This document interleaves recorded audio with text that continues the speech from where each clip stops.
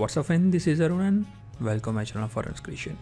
And this is the second part of drag shutter photography. In this segment we will learn how to edit drag shutter photography. So this is my raw image. I have captured all the images in raw format. So this is the image I want to edit. Right click on there and open with I want Adobe Photoshop. And keep in mind that many of people they ask about camera raw. When you open a raw image, then it will automatically come into the camera raw. If you're using a JPG image, then it will not open in the camera raw firstly. Then you can later on working the filter menu, then camera raw. So if you're using this image will open in the camera raw, right? So this is the image I want to edit. This image, these are my highlights. I want to control the highlights from here. I think this is fine. Okay. I will try to boost shadows so that I can get more details in the shadows. Okay, this is fine. And this is the part I want to hide.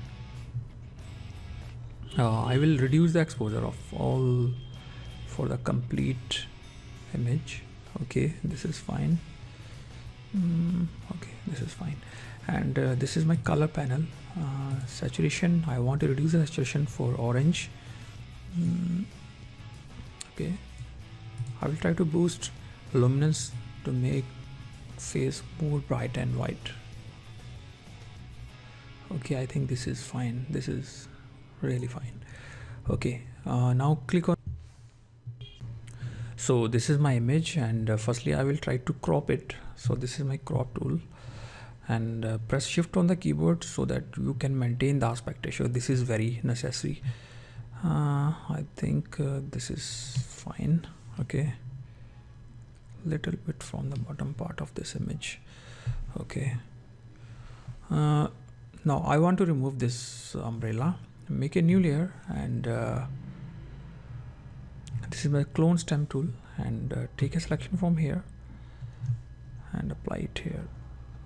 Now it has been removed. Okay, this is fine. And again I want to remove some parts from here. Again make a new layer so that we can reduce the opacity on the another layer. That's why I'm making the new layer again and again.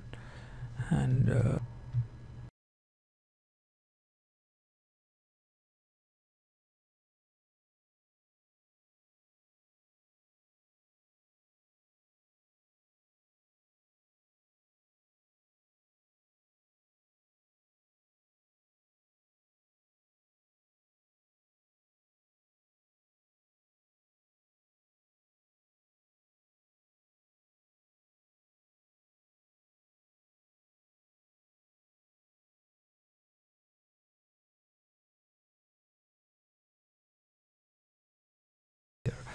now again make a new layer and choose your black brush and take a selection from here. Okay,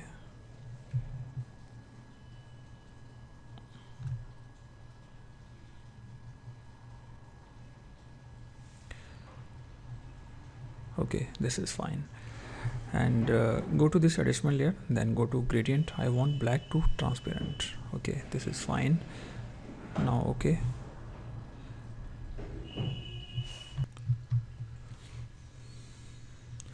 then again go to this adjustment layer. This time I want curve layer. I want to make it little bit less contrast. I want to put low contrast. So this is a diagonal line in the curve, and I will move it in the to the. Okay, now this is I want before and after, before and after. Now we are getting very hazy look. This is fine. And I want to merge all these layers by pressing Ctrl Shift Alt E on the keyboard. Okay, now I will go to this filter, then camera raw,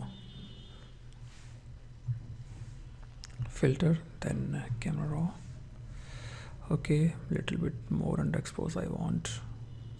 Okay, this is fine. And white contrast I want more white so that I can. Okay, this is fine. And blue shade I want for my black.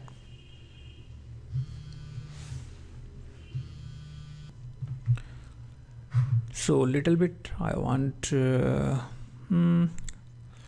I will go to this color section, go to saturation in the luminance. That's for red. I want to increase the luminance. Now you can see the effect. Okay, this is fine. And moreover, so this is my green color. Now you can see there. This is my aqua. Okay, now aqua is working better. Okay, now I want some clarity. I want some local contrast for clarity. Now you can see that very nice effect is coming. Okay, this is fine. A little bit I want to make it more underexpose. Okay, this is my split toning part. In the shadow part I will try to add a color from here. Okay, I want some blue shade. I think this is fine. Okay,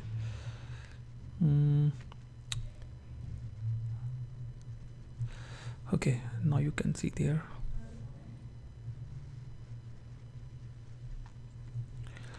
I want some low contrast.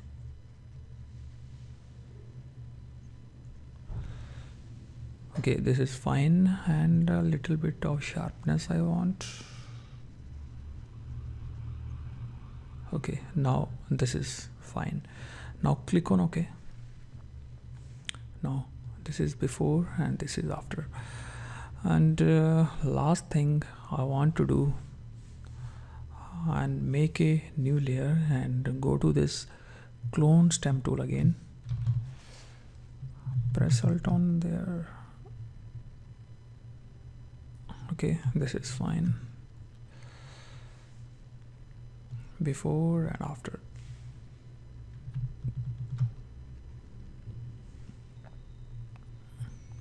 Again, make a new layer. I will try to find out some more interesting result from the Nik software. Now go to color effects. Okay, this is my detail extractor and it's really working very nicely.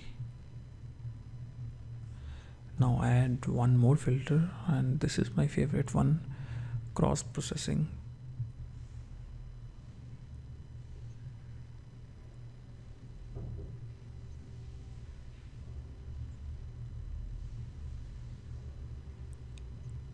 Okay, now I want this filter. Now click on OK.